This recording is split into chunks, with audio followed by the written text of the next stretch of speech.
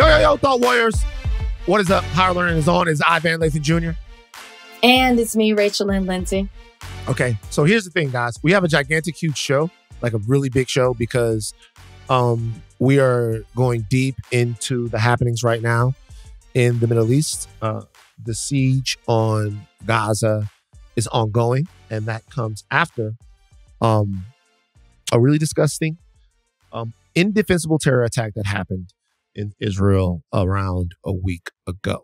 The fallout from this hasn't even come into full view yet. We don't really even know how to contextualize it quite yet. So we decided to go a little heavy on this episode with 3 different guests who are going to talk about the individual experiences that the people might be having there, and also delve a little bit into some of the geopolitical questions that you guys might be having about the history of this and the present as well. Yeah.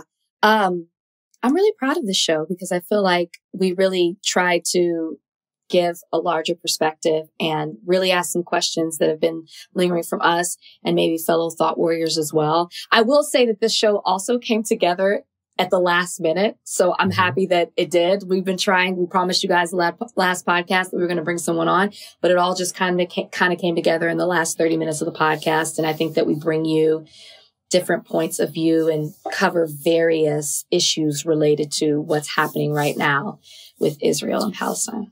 Yeah. So we're not going to get into too many pleasantries. We are going to do 1 or 2 other conversations on the back end. Quick, Rachel. Rachel said, quick.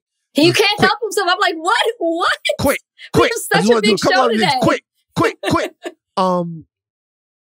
But we are going to be joined by Yair Rosenberg of the Atlantic, Shibley, Telhami, who is really well-versed in the happenings in that part of the world, has advised 3 different presidents, is a professor at the University of Maryland, also has written a handful of books on what's going on over there as well.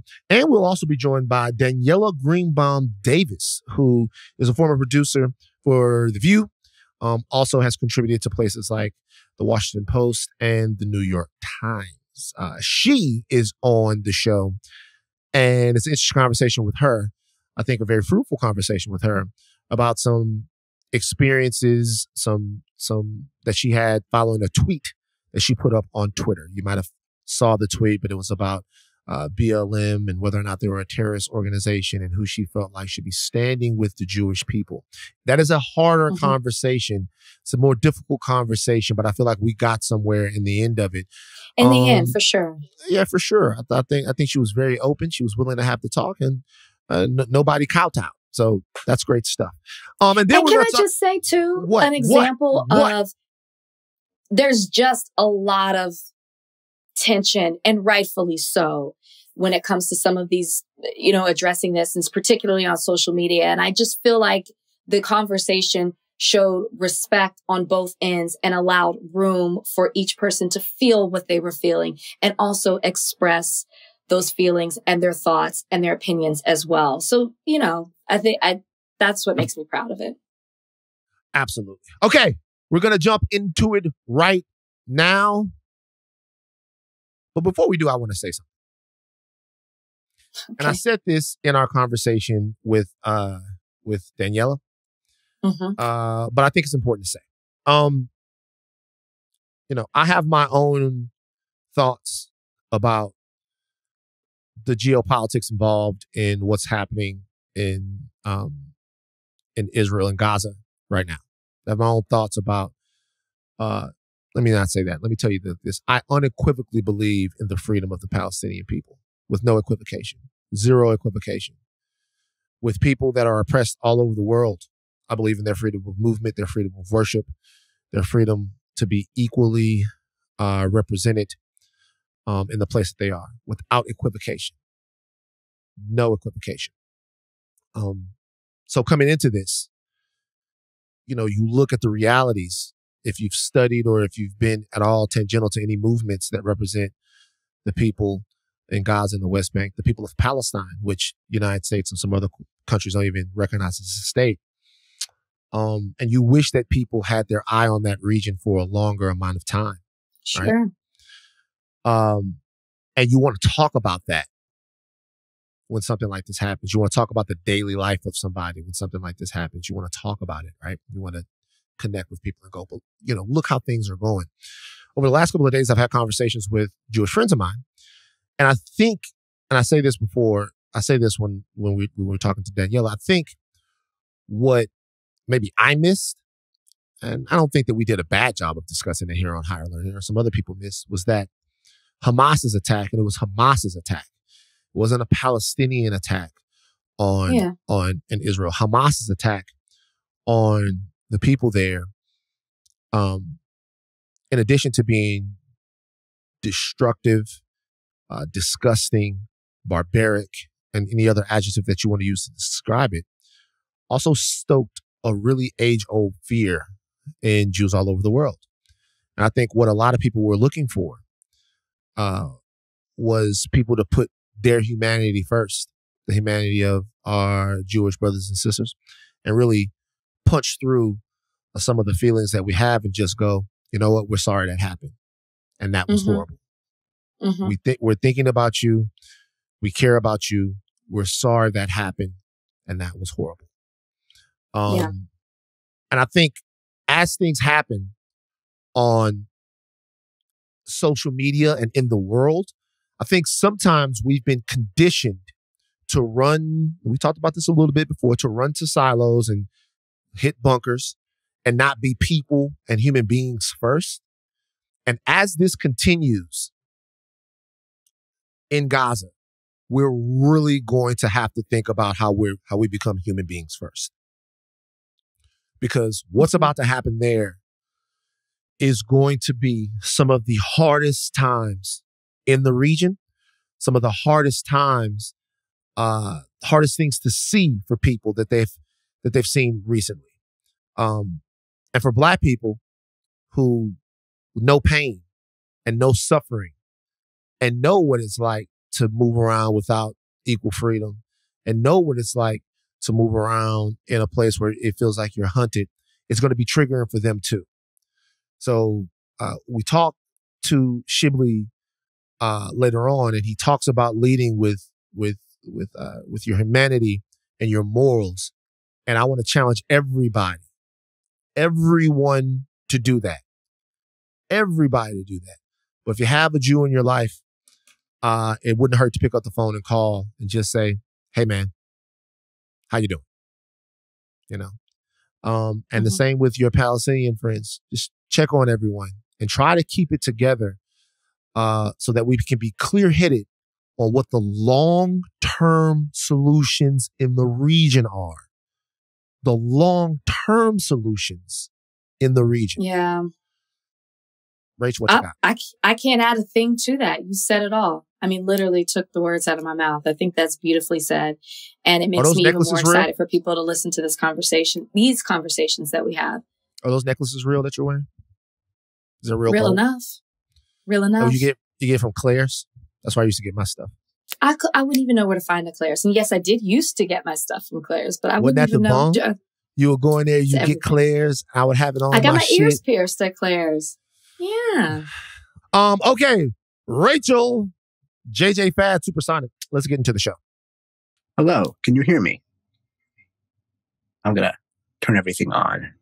Was that your actual voice? Oh, whoa. You have like a movie like an AI, voice. Bro. Like were you doing that on purpose? You just said, but hello. You just said, wait, do that again? It's a voiceover voice, right? Yeah. Yeah. Don't worry, once you get me talking, I start talking way too fast and that goes away. I'm like, Jesus, you just went hello. But your hello, it was like a voice of God. It was like, whoa. If this doesn't work out, I can, do movie trailers or something. Okay. We are staying in the Middle East right now and talking about all the happenings going on worldwide from a really, really, really desperate situation right now. In Israel and Palestine as we speak. Israel is carrying out an offensive against Hamas in Gaza.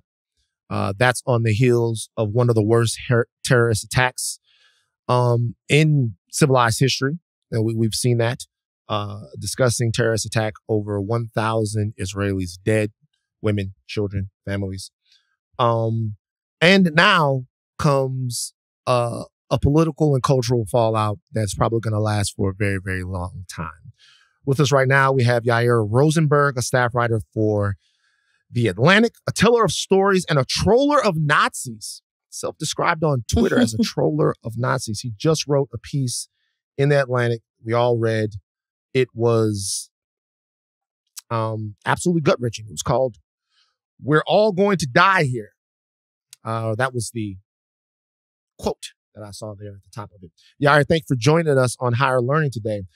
My first question to you is, if I were to ask you right now, because I think a lot of people are trying to learn more about what's happening, why it happened, and what's really going on. If I were to ask you right now, why is what's happening in the Middle East happening? Just that simple question. What would be your answer to it? How long do we have? That would be my answer. It's one of those things that, depending on who you're talking to, they will root it in different things, right? So I'm sure if you've had these conversations online or with others, some people will point out that Israel has had a decades-long occupation of the Palestinian people, which takes place in the West Bank. They've blockaded Gaza since Hamas took over. And this creates tremendous amounts of grievance among the Palestinian population, which seeks its own sovereignty. And then, of course, you will have other people who will point to Hamas in particular and say, look at their charter, their founding documents, and their actions, right? Their charters is this insane, cartoonish melange of anti-Semitic ideas. It says that the Jews want to take over the world. It says, it quotes the protocols of the elders of Zion. A lot of the conspiracy theories we actually hear here in the United States, cited by like white supremacists who shoot up, Jewish places, churches, other places, are echoed in this bizarre document. And so people will point to that. And part of what I do in my journalism is point out that both these things are true at the same time, right? You can have a group that has legitimate national aspirations and legitimate grievances with how it's been treated by what is an increasingly hard-right Israeli government, right? And at the same time, there could be a tremendous amount of anti-Semitism, which has sort of empowered that far-right Israeli government in response, right? And so these sort of things, they can often feed off each other.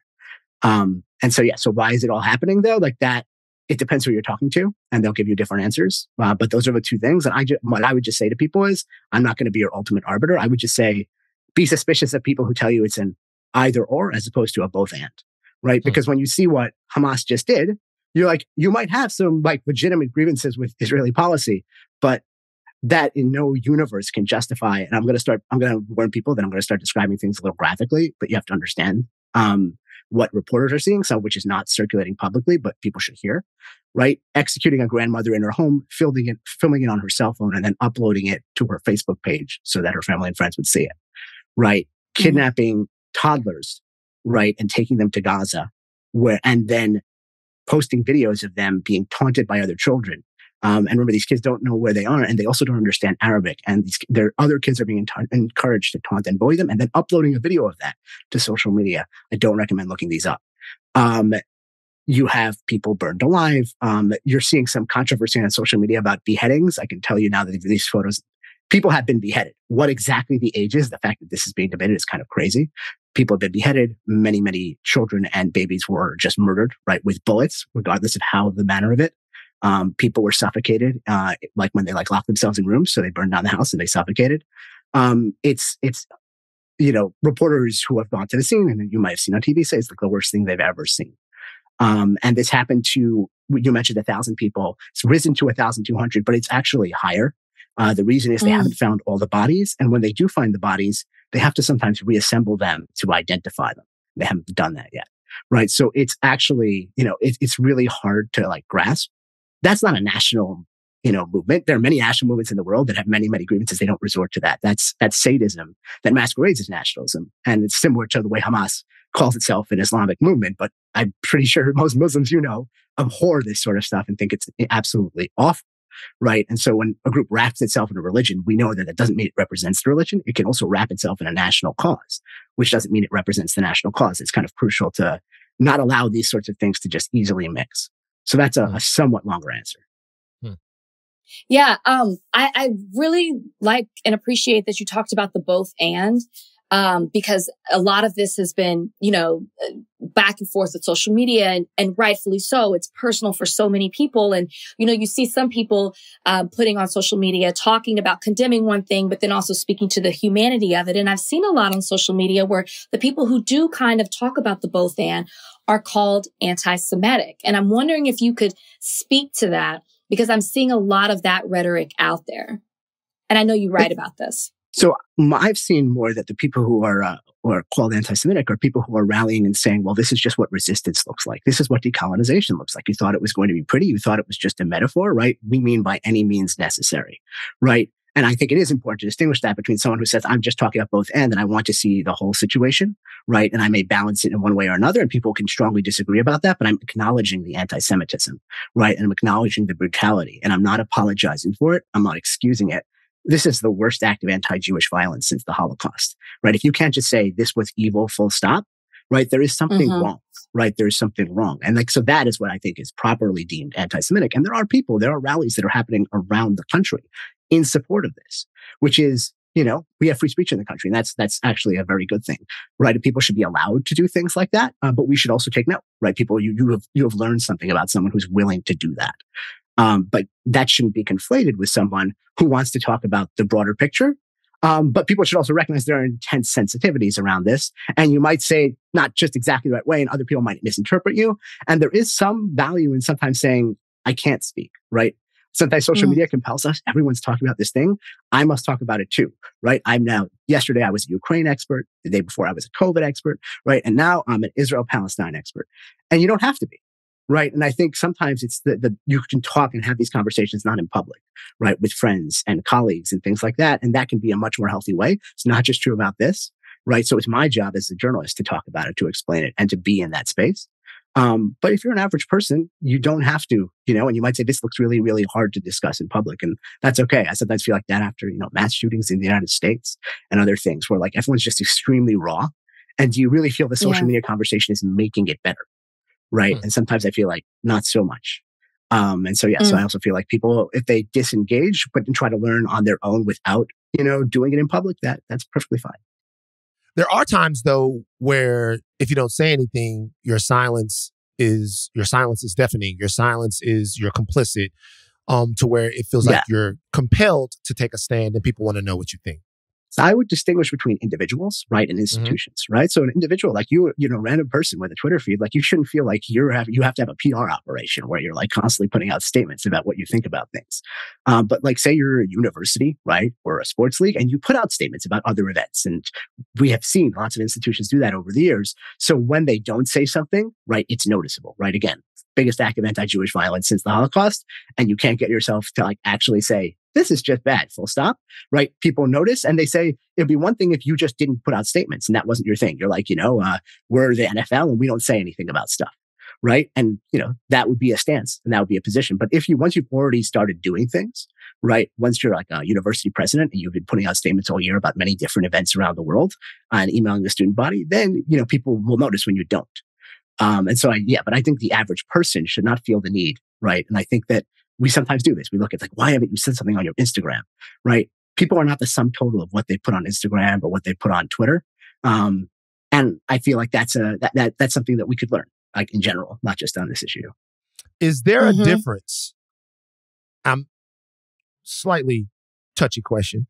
Is there a difference between anti-Jewish violence and anti-Israel violence? Is there a difference between criticizing Israel and criticizing Jews? It's a lot of people feel like sometimes when they get caught into talking about the government and the state of Israel, that all of those things become attacks on Jews worldwide.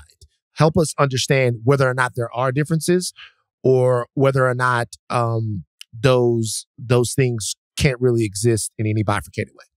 Yeah, so those are two very good questions. So I'll ask the easy one first, so to speak, which is there a difference between attacks on Jews and like criticism of Jews and criticism of Israel? And the answer is obviously yes, because Israel is a state actor. It has guns, right, and borders and institutions, right, and just like the United States, right, and China and many others. And when you have power, you can abuse that power, and people can speak to that. And you're not, anti-Chinese when you criticize China. right? Now, that being said, sometimes people can lapse from criticizing China into just going after Chinese people. And we see this, right? Or you are angry at some Muslim country or, or an extremist group like ISIS, and then you go and attack some Muslims in a mosque, which is a thing that happens, right? And sadly, it has happened, in North America. It happens to Jews all the time, right? People are angry at something that they perceive Israel to be doing, and they attack Jews all around the world, right? So that jump you cannot make.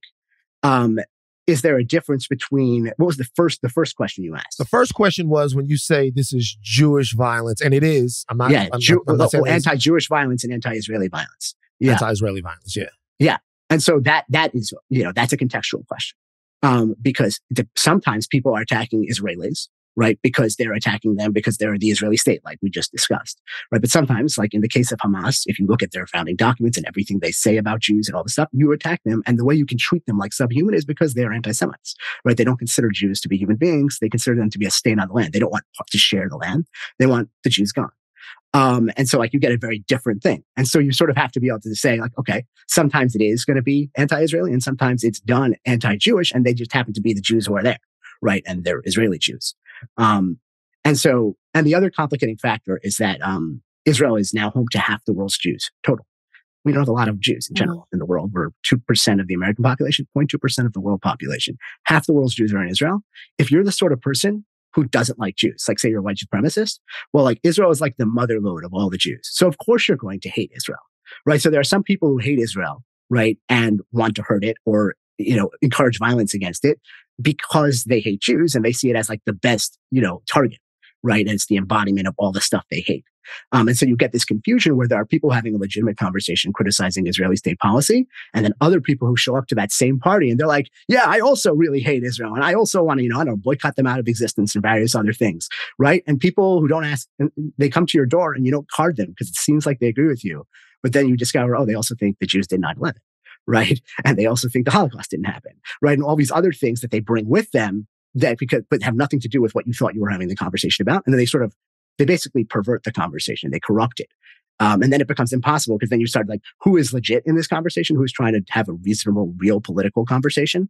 And who is having an anti-Semitic conversation? So that's one of the reasons why it's so important to make these distinctions. And when you're engaged in criticizing the Israeli state, you have to make sure that the people you're working with and your allies, right, are not coming to it from the wrong place. Because one, they could corrupt the conversation. That's inherently bad. But two, just if you're thinking strategically, their anti-Semitism will be used to discredit the legitimate things you say, right? Because you might say the Israeli government did X, Y, and Z, and this is really bad.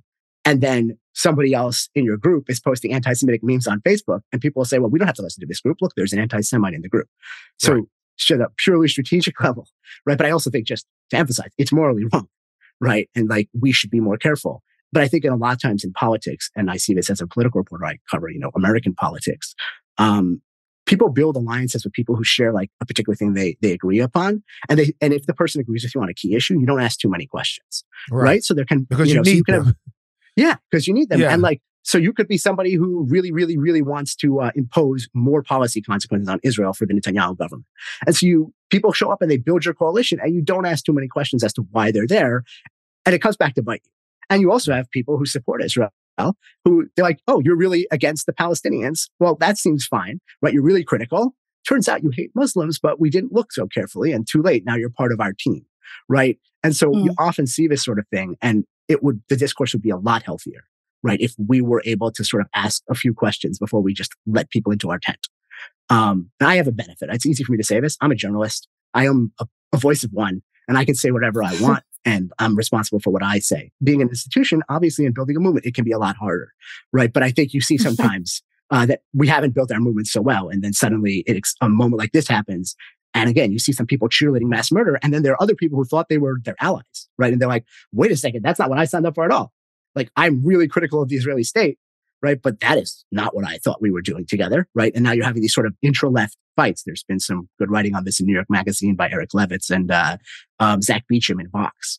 And this is a conversation that's happening on the left where people are realizing that some of them thought they were aligned on this, but they're not. But if you card at the door earlier, you're probably less likely to have that happen in the first place. I want to talk about the military and the government since you mentioned that. And Van asked you the why. I want to more so go on the how, because we've seen a lot of people talk about the Israeli government and be very critical of the policies of Netanyahu. And so I'm wondering, and I've seen some conflicting reports, and I'm wondering what you know in regards to the failure from the military and the government in with these attacks. And so I'm wondering, what you know about that. Are these reports true in regards to the Israeli government was warned that something like this could happen? And then going back to my original question, how does something like this happen? A huge question. It's the biggest failure of the Israeli state since the Yom Kippur War in 1973. That's 50 years ago, almost to the day, when Egypt surprise attacked Israel and almost won. Right. And then Israel succeeded and pushed back and ended up winning that war, but it was very dicey.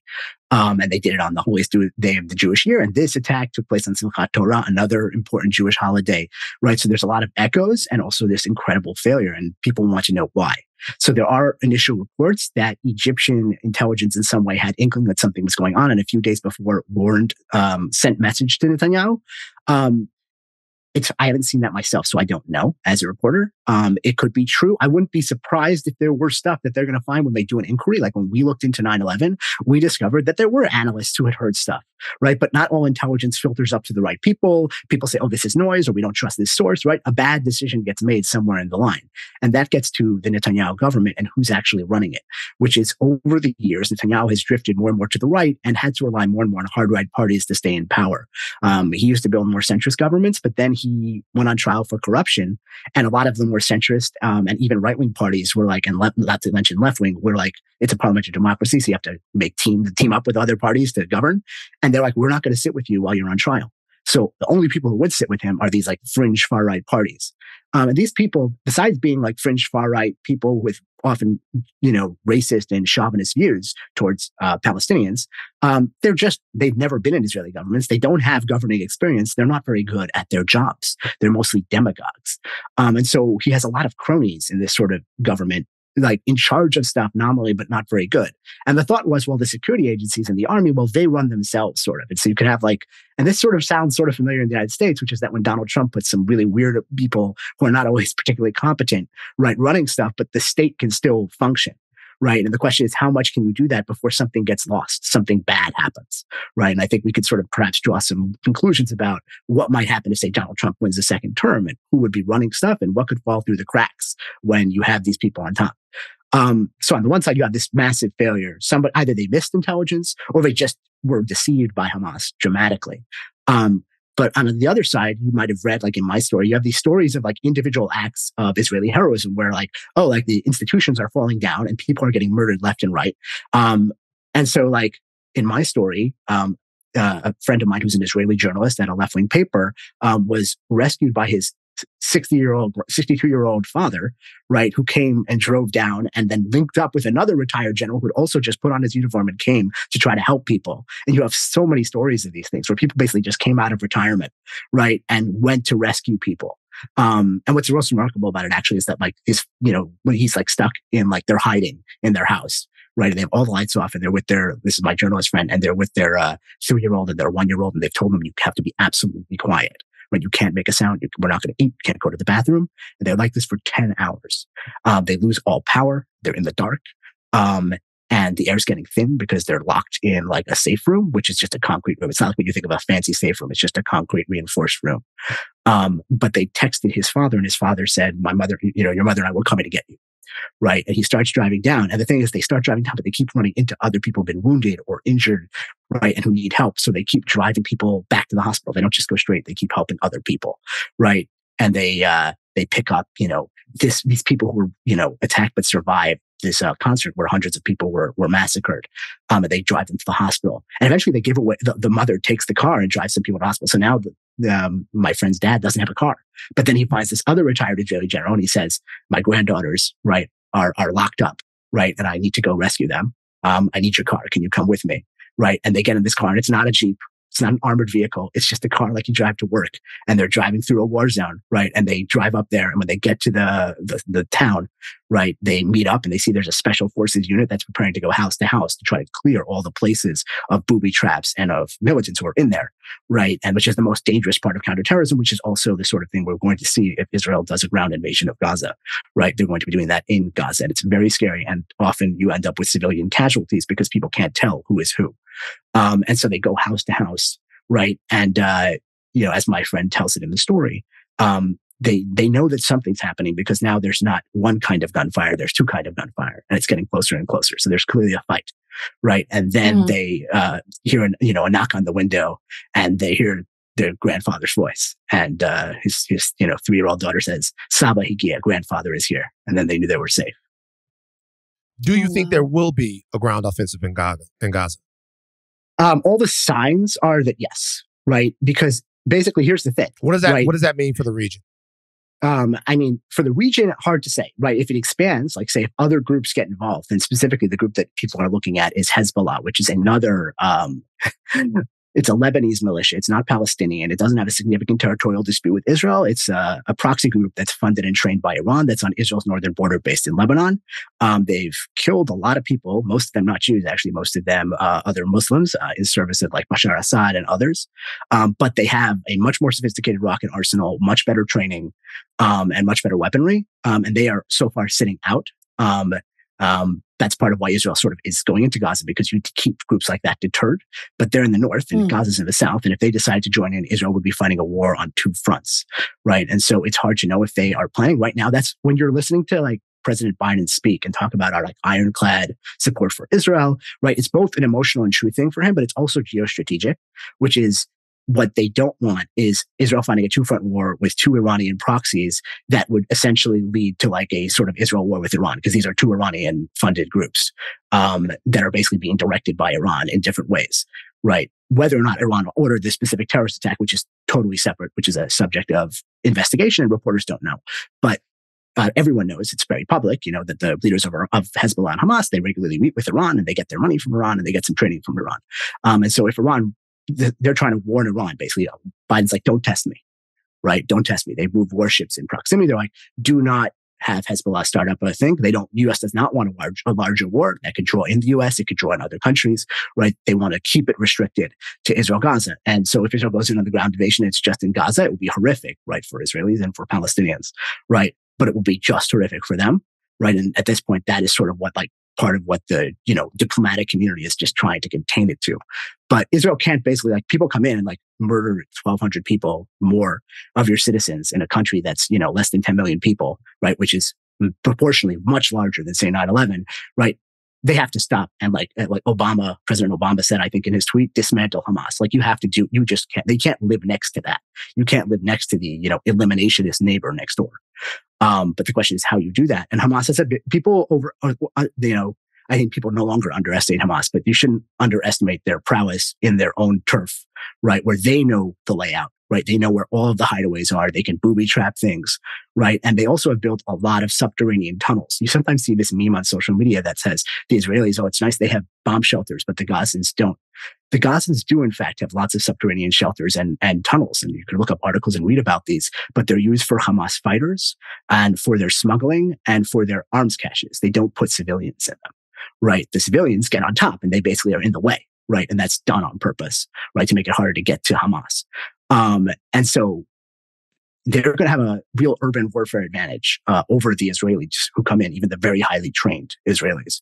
And so it's going to be that's why Israel hasn't gone on a ground offensive in Gaza in 10 years, because Netanyahu does not want to do it, right? It is something that is going to lead to a lot of people dying, both Palestinian and Israeli.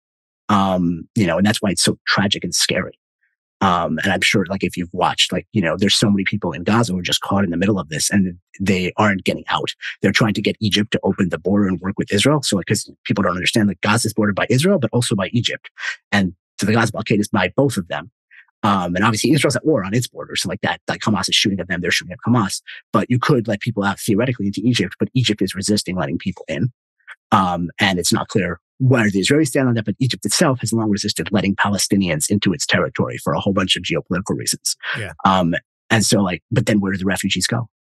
Right. In this very, very Exactly. small place. And so it's like, but at the same time, Israel can't like just sit there and say, well, you just tried to like genocide us. We're just going to like, drop a few bombs and airstrikes and then we'll negotiate. How far do you think it is? How far can Israel go, in your opinion? Meaning, what is satisfactory?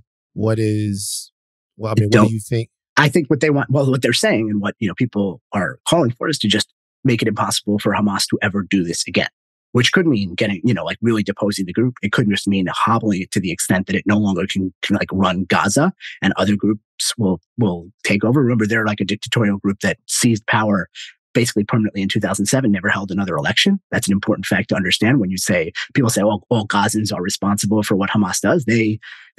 I'll tell you just one story. There was a Gazan peace activist during COVID who did a 2-hour Zoom call with Israeli leftists who were like, basically their dream is to have some sort of Israeli-Palestinian joint state, which is a really, especially now, sort of a pipe dream, but like a peace dream. And they talked for 2 hours on Zoom. Nothing happened to the Israelis, of course. This activist was imprisoned for 6 months by Hamas. They tortured him and they forced him to divorce his wife. That's what they do to dissenters.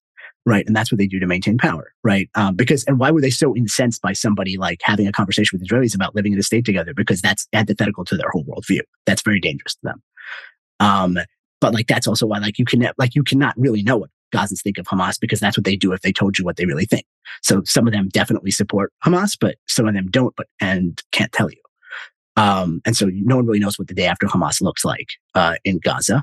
But if they're not shooting rockets anymore, and they're not, making incursions over the border anymore, that's basically and Israel's going to try to recover the hostages because remember, there are some 100 to 150 people kidnapped in Gaza, civilians, most of them.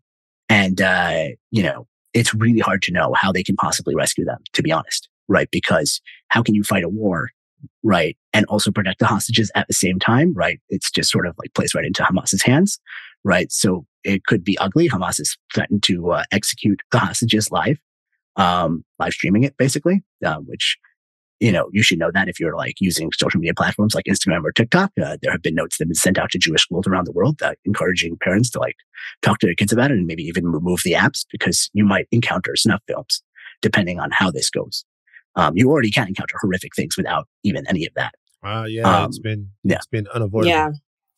Really quickly, can I just ask you, I know you talked about Netanyahu, and I think I heard you right in regards to coming into the land and having to attack in that way and the lives of civilians. Do you think that it's possible that they would lift the blockade, whether it's Israel, Egypt, or both, in order to protect or refugees and allow civilians to, flee rather than just be blocked in while this war is happening? So that's clearly a geostrategic objective of Anthony Blinken, right? The U.S. Secretary of State who's in the region right now. The U.S. is trying to negotiate that. Egypt has to agree to it, right? Israel does, but particularly Egypt does because Egypt controls the crossing. And apparently that hasn't happened yet. Israel cannot, lift the blockade because okay, people can now come as refugees and then Hamas people just come across the border, right? Obviously. And also the war is on that border, but the war is not on the Egyptian border, right? So that would be the place that you'd want to open and create some sort of refugee cordon. But right now they haven't succeeded in doing it. At the same time, the ground offensive hasn't happened yet. So we'll see. And Israel is not going to go in until it's ready. Because you don't rush into something. As I said, there's a lot of advantages that Hamas has in that region. And no one's going to underestimate them. And so there is still time to try to figure something out. But of course, they're still, right now, they're shooting rockets at Israel and Israel's bombing right back. And so civilians are still they're already caught in all of this. And like, it's just, and this is what gets back to the sort of another both and, which is there's nothing contradictory about concern for civilians in Gaza, right? And concern for all of the Israelis who've been massacred, traumatized, and the Israelis who are kidnapped. That's in fact expressions in my mind of the same values. Last question. Israel has cut off electricity, fuel, and the Gazans are obviously suffering. They're running out of medical supplies. The hospitals are barren at this point. It's a humanitarian nightmare. Some people even wondering whether or not that in and of itself is a violation of international law. Your thoughts on that? Your thoughts on the strategy of starving the people out?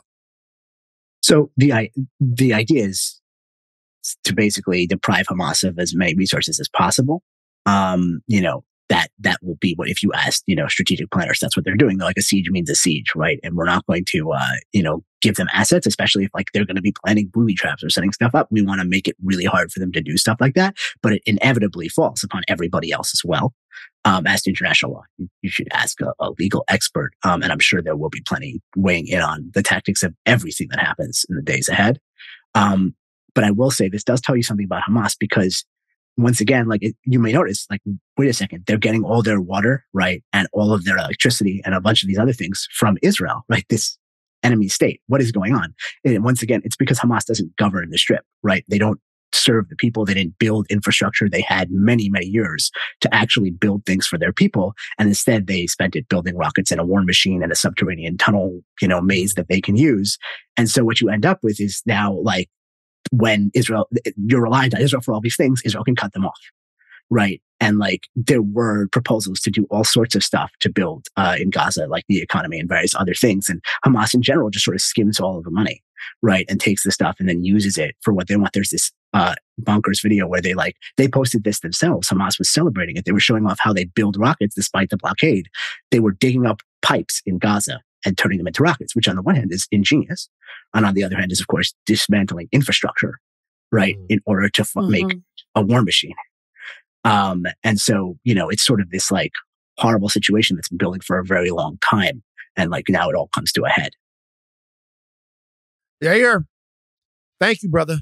We appreciate you, man. We appreciate your reporting. We appreciate you making the time for us. Know it's a tough time. Where can they catch you? Where can they find you? So I write for The Atlantic. So you'll see my stuff at theatlantic.com. I have a newsletter, which is called Deep Shtetl, which is a word I should spell, Shettel. It's Yiddish, exactly, well recognized. And so, and I don't usually write. Here's the thing, and this is, I write about world events, so I cover Israel. I don't usually write about Israel. I cover many other things, many things that I think are far less depressing. And then I'm on all the social media sites.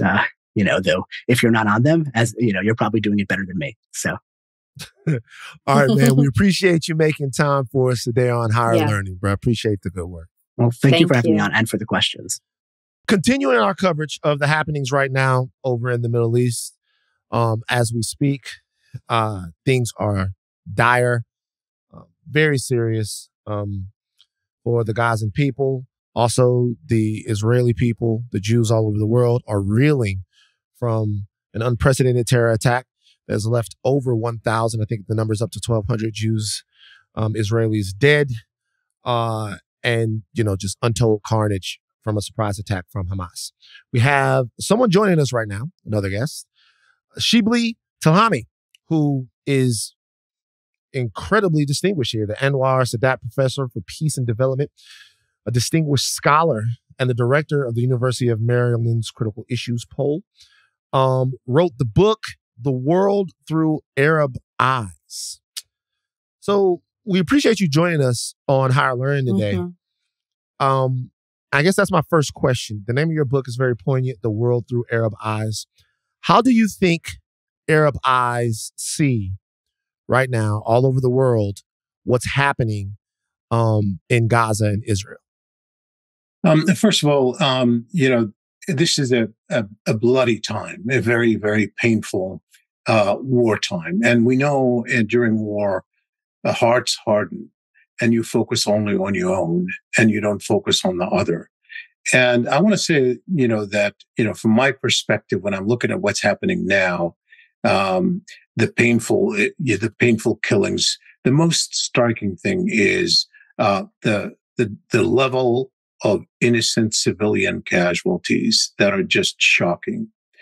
There is no cause that justifies targeting civilians or recklessly undermining them or jeopardizing them. And I think it doesn't matter whether it's Israelis or Palestinians. We need to find a way to spare civilians. There are political conflict that had to be fought, but you have to make sure you minimize civilian casualties. In the last 5 days so far, we have 12,000 people dead or wounded between Palestinians and Israelis, about over 76,000 Palestinians and over 7,600 Palestinians and over 4,200 Israelis. There are 300,000 Palestinians who have been rendered homeless from the bombings on Gaza that followed Hamas's attack. 300,000. And most of these are people who have, most of them were already refugees or descendants of refugees from 1948. From their original homes in what is now central Israel. And they're rendered homeless again. And there'll be thousands more, trust me, unfortunately, before this is over. So there's a context. The context is, it's not just about Hamas and the fighting and what happened in Israel and the surprise, which is ugly enough, but it is the political conflict that surrounds this issue. 56 years of occupation in the West Bank and Gaza, and no end in sight, and rising settler violence in the West Bank. So when the Arab population is looking at it, they're looking at it through the prism of the pain of the Palestinians. And so they empathize and hearts harden toward Israeli casualties, as we see in Israel just after this attack, which was resulted in thousands of casualties. What you see is many Israelis say, carpet bomb, destroy. And we see the result, obviously, in how many casualties, civilian casualties have been on the other side. So what we need is political leaders who rise above this pain, who rise above the demonization, who rise above the hardening of the hearts, who focus on the human condition. There's time for politics. We need to deal with it, the strategy. But right now, we shouldn't differentiate between a Jewish victim and an Arab victim, an Israeli victim and Palestinian victim.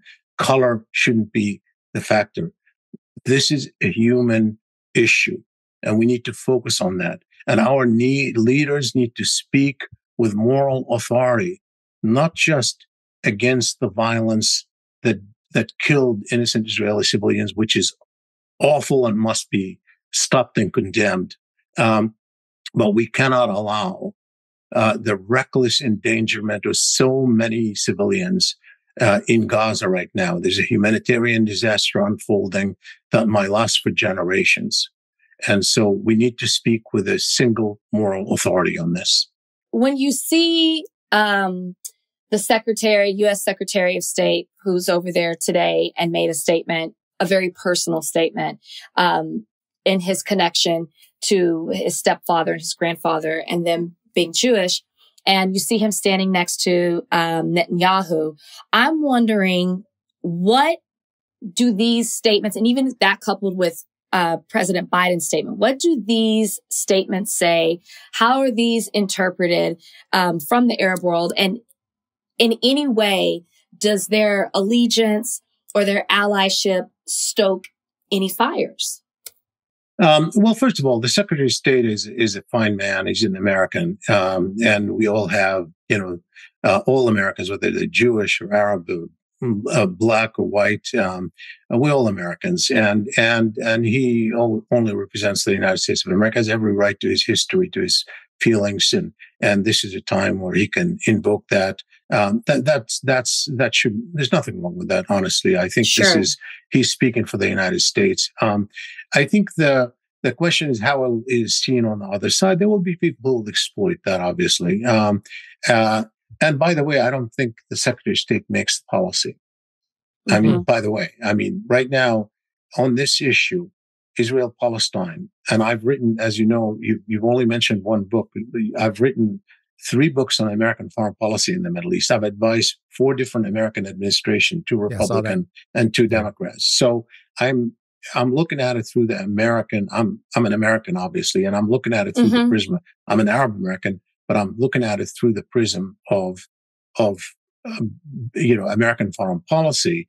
Sure. I think that presidents make policy on this issue because it's politically too overwhelming for anybody else. And on this particular issue, the president, whom I've known over the years, both when he was a senator and he was vice president, he has his very strong views on this issue. And he has been the one who's guiding policy. And of course, he's now in a presidential campaign.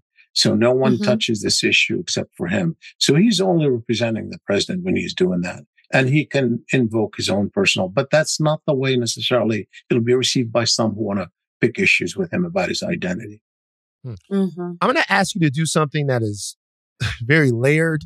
And if you can even do it in an abridged way, that's fine. If you want to punt on it, that's fine as well.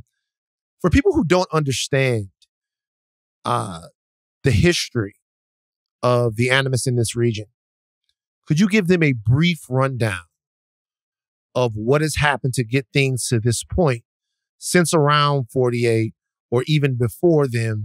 There's so many people that are saying things like we had a fantastic conversation on this podcast earlier on with someone who said, this is thousands and thousands of years old.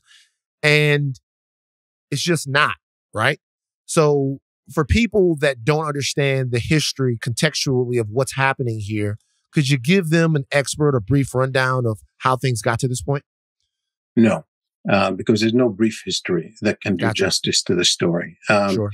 What I will say, though, is that American policy has been based theoretically on the idea of two-state solution. That is that Israel came to occupy territories that it now holds, including the West Bank and Gaza, that are theoretically including Gaza, which is theoretically under Israeli occupation.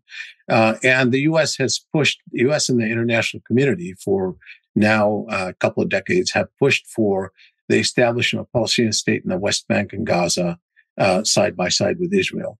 That has become practically impossible because my most recent book that you can see up on the shelf is called The One State Reality. What is Israel-Palestine? It's co-edited with 3 other scholars. It's just become so impossible to have because the encroachment of Israeli settlements, particularly, that's one thing that were built on the occupied territory, which is illegally under international law. I was there last week. They're all over the place. I mean, cities like Bethlehem and Beit Tzapor, Beit Jala, they're not too far from Jerusalem. They're surrounded by settlements, really impossible to figure out how you could separate them to create a separate state.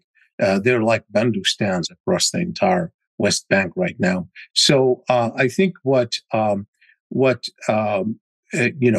everybody's been grappling with this for some time. That's why my colleagues and I put together this project that led to the book about the one state reality.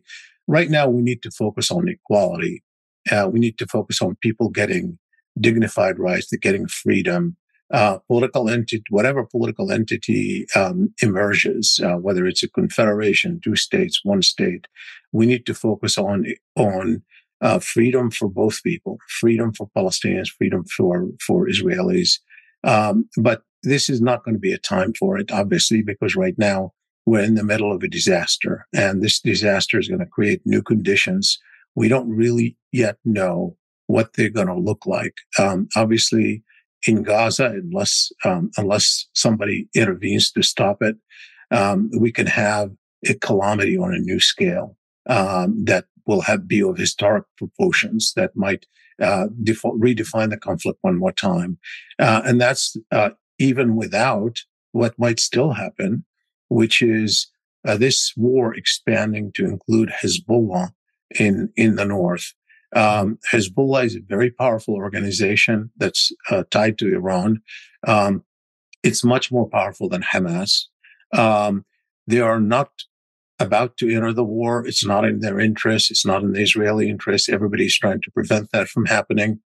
But they could be dragged into it because of the scale of fighting in Gaza and victim and pressure, public opinion, mistakes of signaling. They could be dragged in. And if they're dragged in, you have another devastating war in the north for both Israelis and especially Lebanese. And most of the victims, trust me, will always be civilian. Helpless civilians get hurt the most. And that's before even thinking about the possibility of involvement from Iran or the U.S. being drawn in. So this is not a small event. This is not a small event. It's obviously a devastating event in terms of human terms, but it's probably historic event that's going to reshape the conflict in some form. What's the responsibility of the United States to keep this contained and also to urge Israel to show restraint in its response to the terrible terrorist attacks that happened on the soil? Well, the first thing is the moral voice. We can't be consistent. We have to be consistent. We can't say, it's wrong to attack Israeli civilians and at the same time not counsel restraint when the victims, civilian victims, are Palestinian. I mean, we can't do that. We've got to speak. So far, the president has not used a single word of restraint. You've got 7,600 people dead and wounded, 300 people becoming homeless, and we have not heard one word from the president of the United States. That is wrong. That is wrong. He's got to speak with a clear moral foot. It's not about Hamas.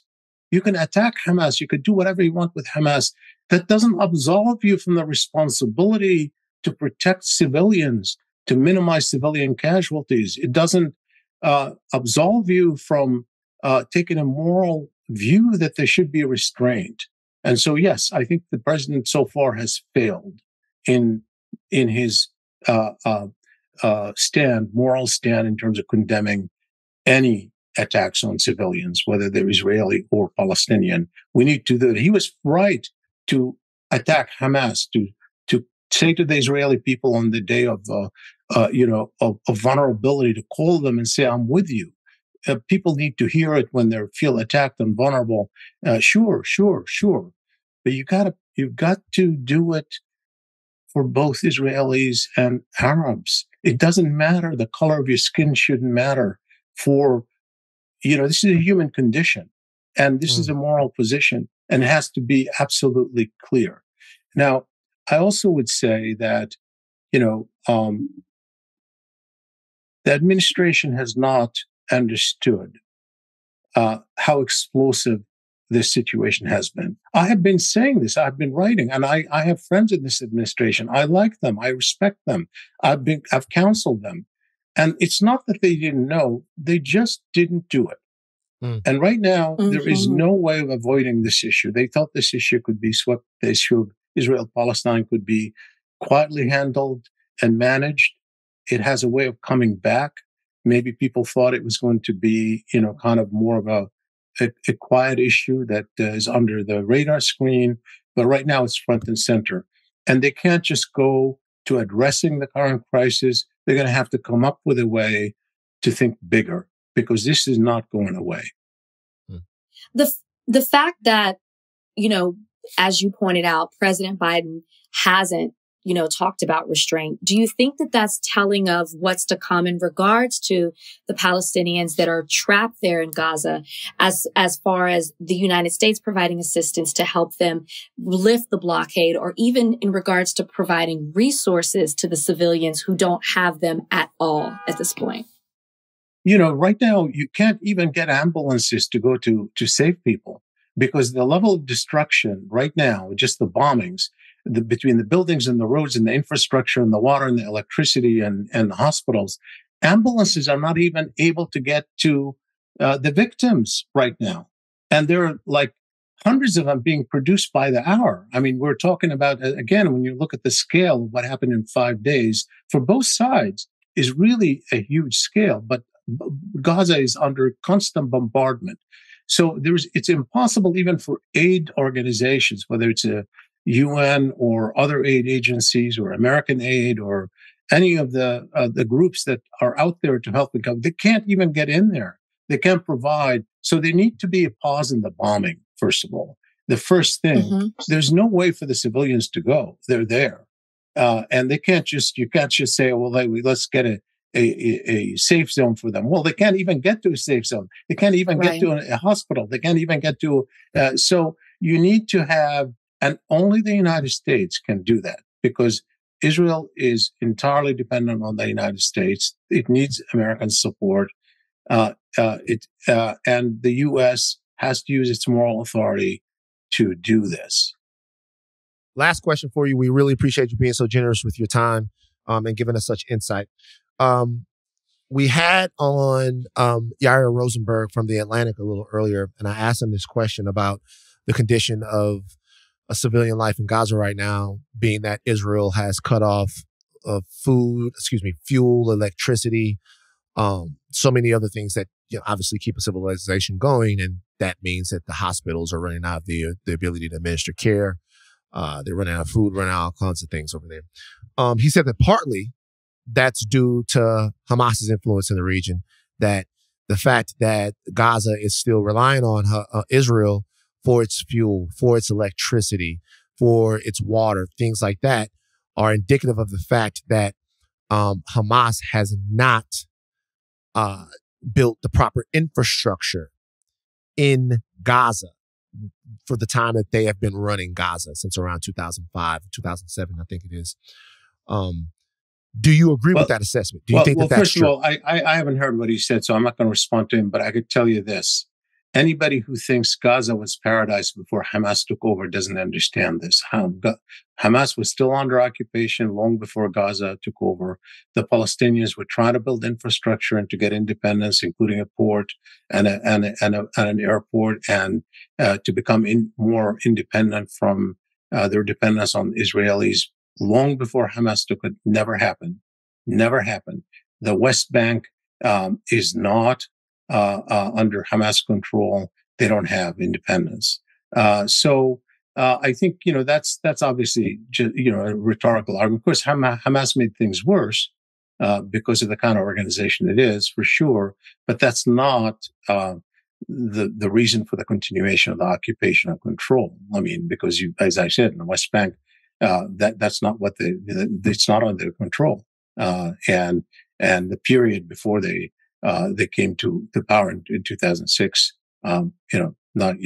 it's just nothing happened to get more autonomy and independence. By the way, I wasn't trying to get you guys to go back and forth. I was just trying to make sure. No, I'm not responding to him because I don't know what he said. As I said, right. I'm not responding. I'm telling you what the reality is about Hamas's role. The occupation problem goes way beyond Hamas, before and after. Okay. I think that's an important distinction to make. I just want to say, because a lot of people are just making it seem like it started when Hamas got was elected into office. We're going to leave it right there. Shibley, thank you for coming on and, talking about this. I know it's a tough time, and it probably will be tougher for some time. Yes, you're right. Yeah, but we really do appreciate you being so generous with your time and joining us on Higher Learning. Thank you very much. My pleasure. Thanks for hosting me. Thank you. Take care. Okay. We are nearly a week into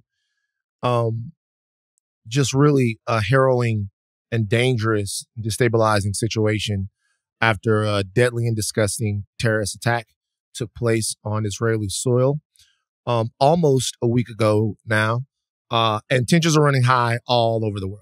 In every sector of the world, this is a conversation that really has people emotionally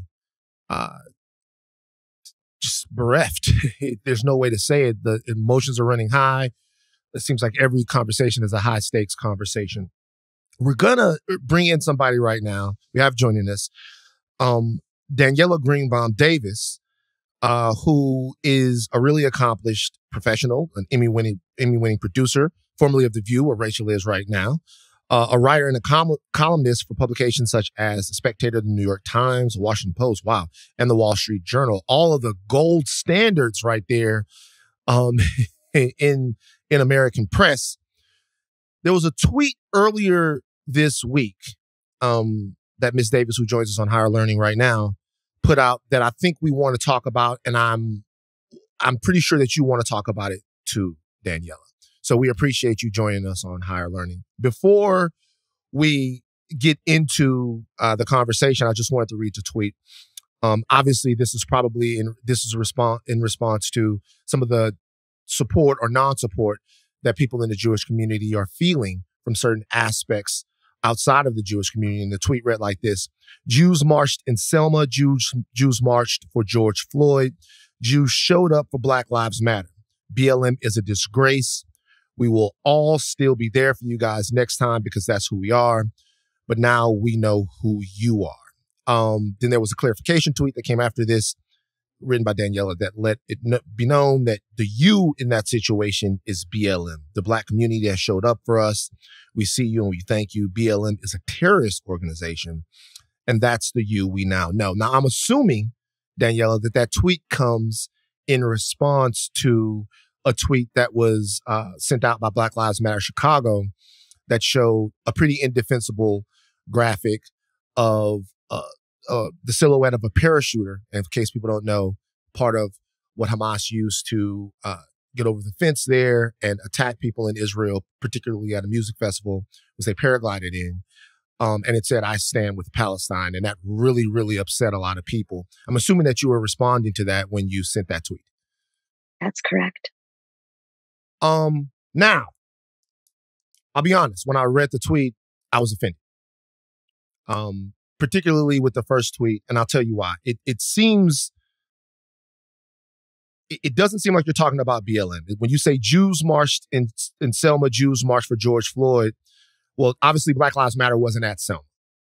So that makes it seem as if you're in some way castigating the entire Black community, but you're saying that that's not how you meant the tweet. That's exactly why I clarified right away. I have had a lot of support from Black allies in the last week. And I think the vast majority of Black organizations and Black individuals have shown up for their Jewish brothers and sisters. And so I wanted to clarify my words were about BLM. I want to give some context here, which is this. We all know the famous kind of image of MLK and Heschel marching hand in hand. What a lot of people don't know about Heschel is that he comes from a very small Hasidic dynasty called Kapitschnitz. My grandfather was part of the Kapitschnitz community in Vienna, Austria, where he lived before he fled here from the Nazis right before the Anschluss. And we grew up the idea of supporting other minority communities, the idea that allies need to work together, that was baked into my education, my blood, way before intersectionality was a cool term that we all use to talk about it. And right now, I am getting inundated with emails, texts, calls, pictures of burned babies, of body bags that are too small, of images of women with bloody pants, of videos that you can watch yourself as long as you have someone next to you who can translate the Arabic, of Hamas admitting it, enjoying it, reporting it gleefully. And I think that as a white person, and I say that in the white-Black context, I don't believe Jews are really white. We don't need to get into it in this conversation. But if the definition is white-Black, obviously I'm white. Actually, I think it does have a place in this conversation. I do. Well, yeah. But I'm saying, like, this is a broader conversation. As someone who is not Black, when George Floyd happened, the first thing I did was turn to Black people around me and say, what do you need? And I can't begin to imagine how you're feeling. And on an individual level, I feel like that is totally happening with Black allies. And I thank them and I thank you. Unfortunately, BLM, and I get that it's decentralized and no one knows who's in charge and which chapter speaks for who. Unfortunately, BLM is a buzzword for a lot of people. And to a lot of people, it feels like representation. That's it's this big umbrella. And with BLM orgs and pages that have all these followers tweeting things out there that are supporting and that very clearly make clear that it's all good that people are paragliding in and doing the things that they're doing. I don't know how else to react to that other than to say that if you support terrorism, you're a terrorist. So, not you. I hope that's clear. And you make it clear that between Van and I, that's not the case. But, I would think that you thought about the tweet that you put out. You carefully thought about your words and how you wanted to say them. And, I don't take away from, the terrible terroristic things that Hamas is doing. It's awful. Van and I have both condemned the terrorist acts that are happening. But when I hear you talk about unity, and about how Blacks and Jews come together. And, you even, shared that history and that story. And you talk about, what you did during Black Lives Matter. When you see a tweet like that, I'm wondering what you wanted to accomplish, because the end goal could not have been unity. It was a very divisive tweet. And so I'm wondering what you thought the goal was going to be and how that kind of tweet could bring Black people and Jewish people together. It's really simple. I think any Black person who doesn't feel represented by that tweet should come out and say, this doesn't represent me. And if this is what BLM is representing, then BLM doesn't represent me. There are also small fringe Jewish organizations that are out there saying crazy shit. Jewish Voice for Peace is one of them. They're saying things that I don't agree with at all about the conflict right now. I make very clear when asked and not when not asked, this doesn't represent me. I have nothing to do with this. And that's not the responsibility of every Black person in the entire world. I get that. Lots of us have groups that speak for us and don't speak for us. I'm not suggesting that that's a responsibility, but right now, your Jewish and brothers and sisters are in deeper crisis than we've ever been since the Holocaust. And we are begging you to please clarify that the things that are coming out of BLM Chicago is not the BLM that we want everybody supporting, because we all want to support the idea that Black Lives Matter. And that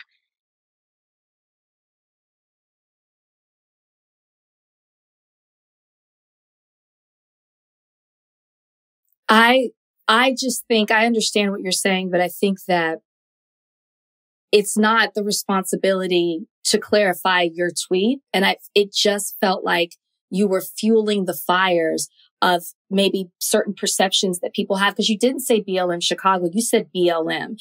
And for people who aren't aware that it's BLM Chicago and not just BLM as a whole, or just Black people in general, which is why you had to clarify the tweet, it just seems to be so much. It's one thing, like when I hear you talk right now and you're like, this is what we need from you. I hear you. But when you put out a tweet like that, it takes away from it. And so, I don't think it's the responsibility of Black people to say, that's not us. I think there's a responsibility to say, this is what we need from you. I'm just going to show you some of the things that I'm getting as we're talking from people that I'm personally have a relationship with that are on the ground cleaning up. This is a body of a baby. This is a burned body of a child. That's obviously a picture of Arabic writing. So let me give what I think is some wisdom or some context that I've gotten from a lot of my friends in the last couple of days. Can I just interrupt for one? Can I just interrupt for one more second? Just say one more thing. Yeah.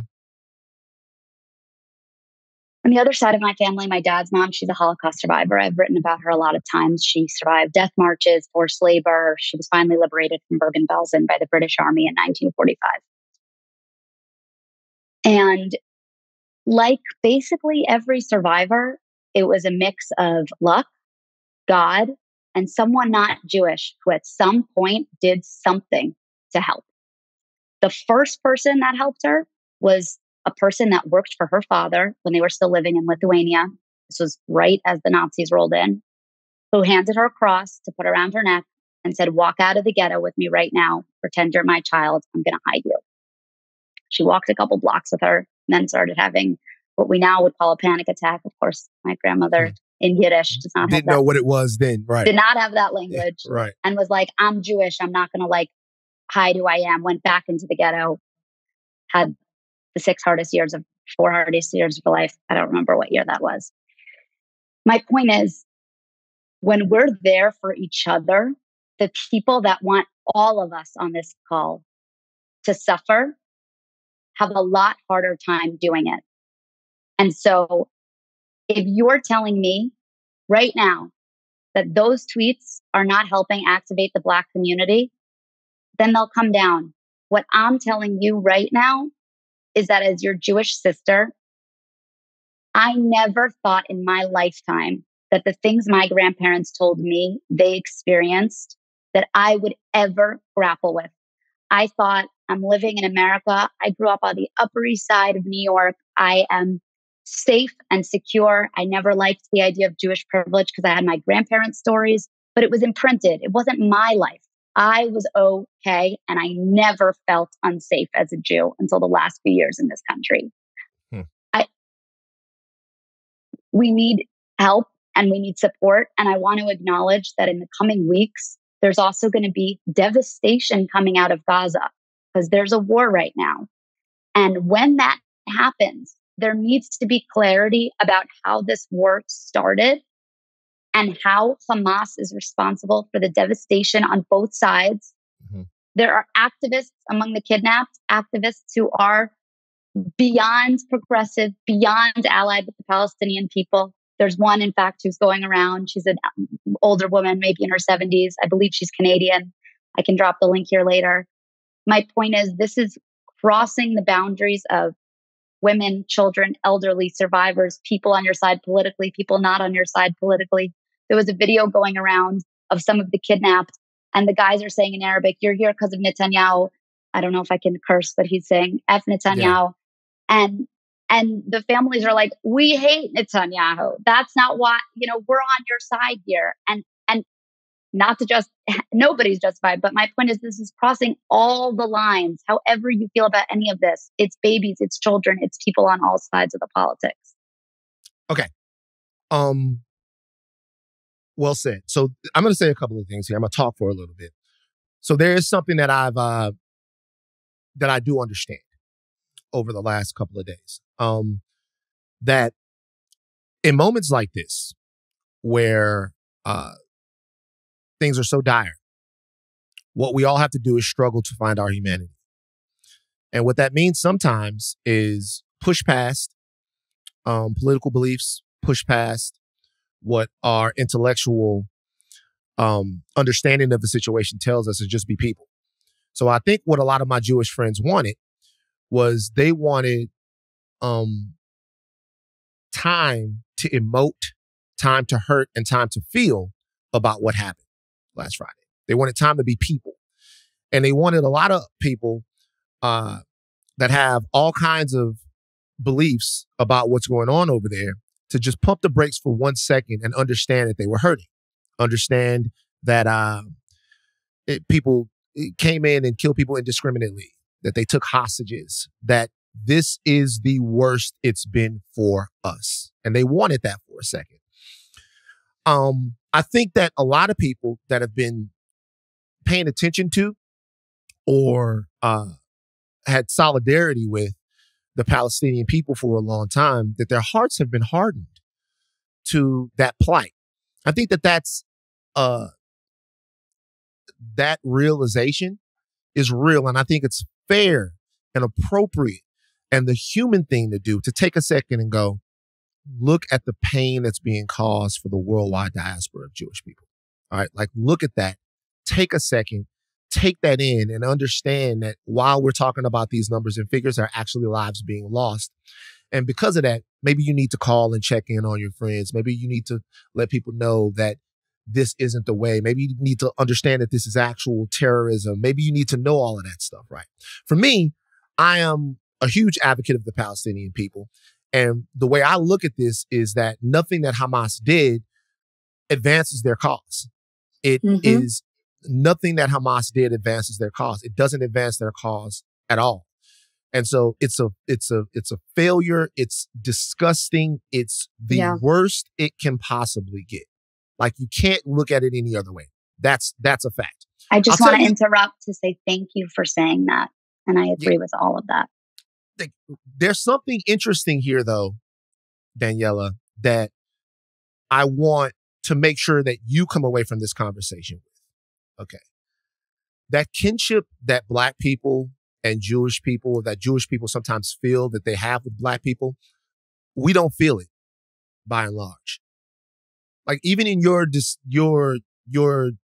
discussion of how you grew up, you said you grew up on the Upper East Side and all that. Like, for example, you say that you didn't see a lot of Black people condemning the tweet. I wonder how many Black people you follow, because I saw Black people that a lot of people would not think would come down on the tweet. People that have reputations, like Mark Lamont Hill, a friend of mine who literally lost his job at CNN right?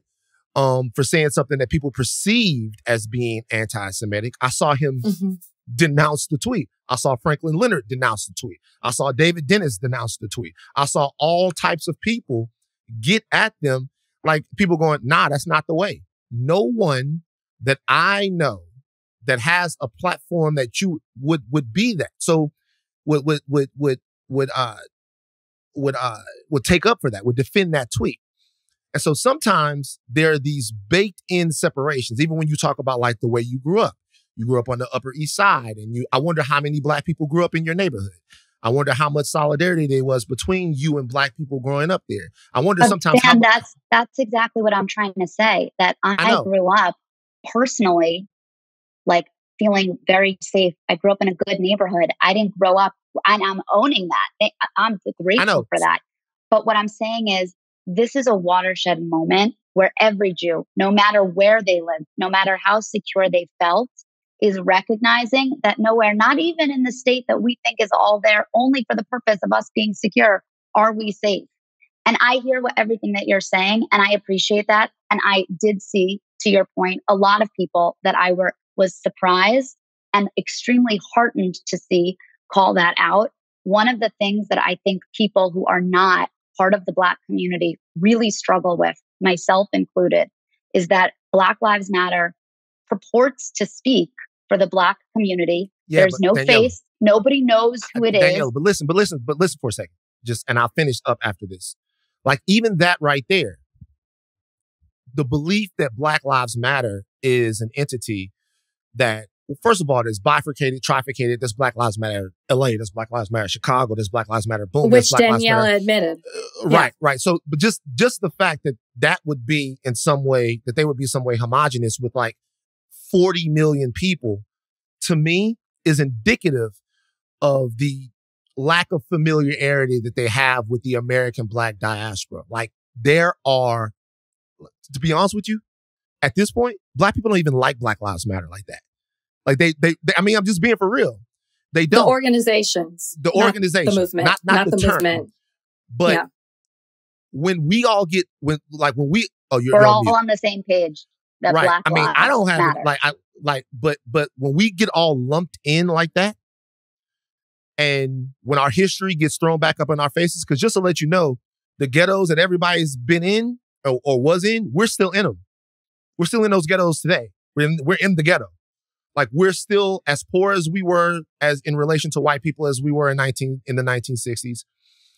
Our healthcare is still poor.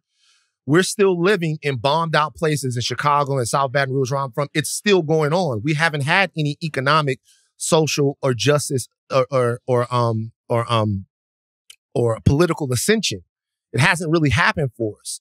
So when something happens halfway around the world and we get drawn into it, well, we start to look around and go, well, really, who has been with us for the last 50 years? I know that people marched. I know that in Mississippi, 4 people were killed, 3 of them were Jewish. Dr. King was bankrolled largely by a Jewish man. I know that, but like for the time that we've been hooked on drugs and like in these communities and like couldn't find jobs and couldn't find, like, who has really been with us? And it kind of feels, if you're telling me that you don't feel like the Jewish community has been with you through that, that's devastating for me, because no one has. I'm not singling out the Jewish community. Okay, no one has. I can tell you, within the Jewish community, one of the things we talk about all the time is the fact that of Jewish philanthropic dollars, only 13% go to Jewish causes, meaning almost 90% of the charity that Jews give is not going to Jewish organizations.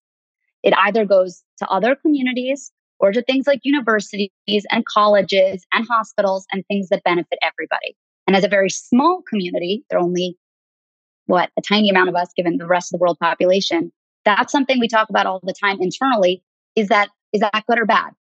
But it is the number. It's almost 90% of Jewish charity does not go to Jewish causes.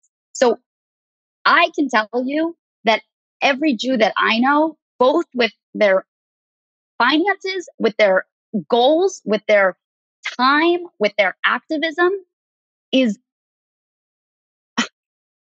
love your neighbor like yourself. Remember the stranger because you were strangers in Egypt. I mean, our entire being is to recognize that minorities need to stick together.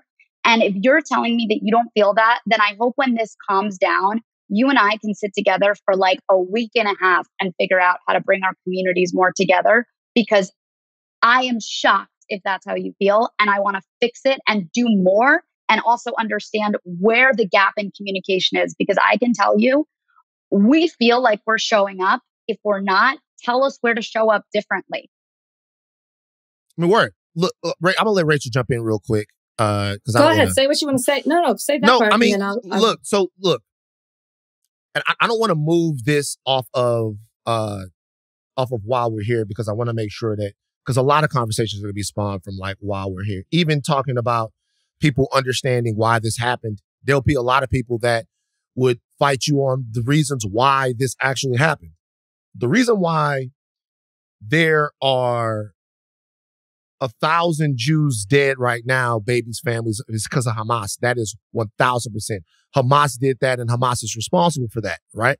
Right. The reason why there's militancy in the region, you could have a geopolitical discussion about that would last 3 or 4 days and take us all the way back to the Brits, 3 different wars. It'll probably take us back about 2,000 years. But I don't think it takes us back 2,000 years, because there wasn't really even any Islam 2,000 years ago. But I think it would take us back. But there were Jews.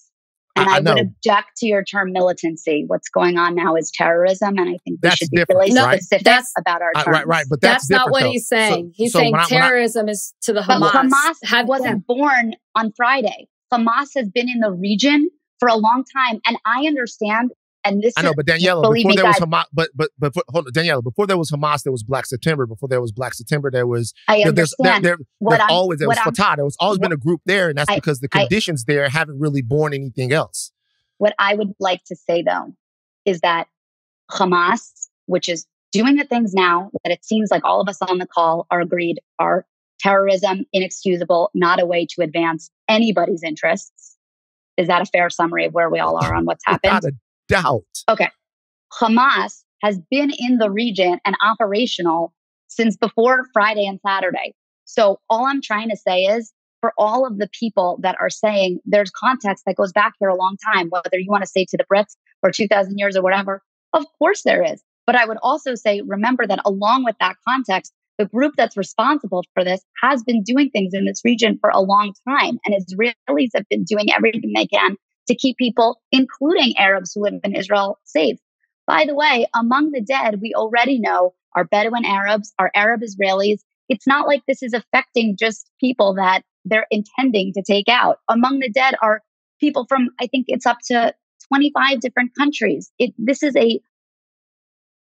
a widespread, completely indiscriminate slaughter. And honestly, Van, No, go ahead. I'm finished. I'm not trying to stop you. Go ahead. I think what's really hard for people who are rational, and I think that's probably all of us on this call, is to understand and get in the mind of someone who's not rational.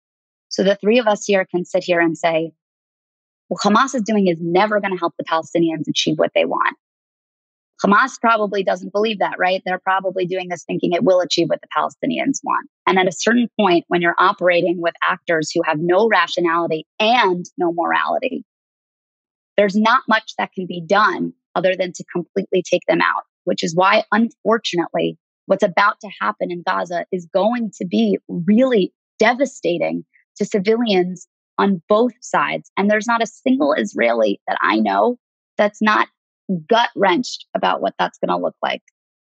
Let me ask you about that, because, one of the things that I guess, again, we've all agreed about the things that we've agreed about on this call, but, there's a lot of, if you reference the innocent civilians that I've seen, if you reference the innocent civilians on both sides, if you talk about the fact that, the Israelis are sending bombs over there and rockets over there, and it is hitting residents where innocent women and children are being impacted by that. And then there's also the fact that there's a blockade and they're not allowed to leave. So, I've seen some things on the news where Israeli military is saying, well, we're giving them warning, but there's nowhere for them to go. They're trapped. So what do you say about that for those innocent civilians that are caught in the middle? Because I think we can both agree that when it comes to war, and we both agree in regards to humanity, it's the people that become impacted by this and are innocent in it all. First of all, absolutely. And it's a really important question. I want to say one quick thing on the political situation, and then I'm going to get into the much harder, broader question of the humanity and the civilian cost. On the blockade, everybody seems to be forgetting that there are two countries responsible for the blockade of Gaza. There's Egypt and there's Israel. The Egyptians nobody seems to be asking them, why aren't you opening your border with Gaza? Israelis are asking, Americans are asking, they're saying, opening a corridor, take as many civilians in as you can. Everybody that is kind of representing here how I'm thinking about the issue that I'm aware of on both the Israeli and American sides are saying to the Egyptians, please work with us to figure out logistics of opening a corridor to take in as many civilians as possible, because it's about to get really fucking ugly in Gaza. That's the first thing. You have to remember, though, the reason the Egyptians aren't doing it is because they've seen what Hamas has just done, and they know what Hamas has been doing for years. It's the reason Egypt maintains a blockade of Gaza in the first place. They don't want any of that shit in their country. They don't want to have Egyptians for the way that what's going on. So that's the first thing I want to say about the blockade. In terms of civilians, I'm going to say it again, and I think it's really important that Jews and Israelis continue to be like super just direct about this. In the coming days and weeks, there are going to be a lot of civilians on both sides, including on the Palestinian side, that are hurt and that are killed. And it is an absolute tragedy. That is like just the first thing to say. The second thing to say is war is not an episode of Band of Brothers.